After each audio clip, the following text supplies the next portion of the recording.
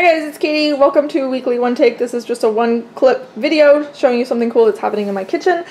Today I have these jam scraps.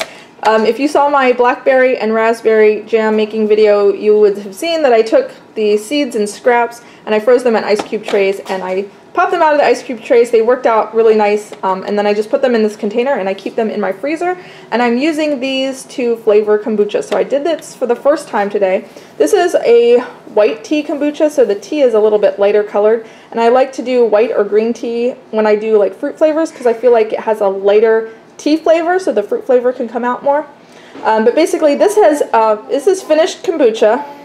So basically I took the SCOBY out and I took a small amount to start my next batch, and then I think I put 3 cubes of the raspberry in, and you can see they're there. I'm not sure if these are just kind of clumped together or if they're still frozen. I just chucked them in still frozen.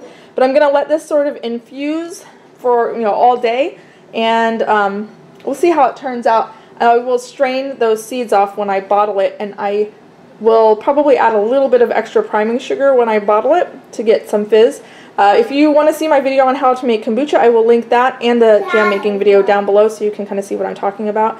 But this looks really good. It gives a lot of flavor, and these are just scraps that would have probably gone in the compost otherwise. So I did this with the cranberry skins when I made my jellied cranberry sauce, and it was so good. It really did a good job of flavoring the kombucha, and like I said, it would have been scraps otherwise. So that is how I use those.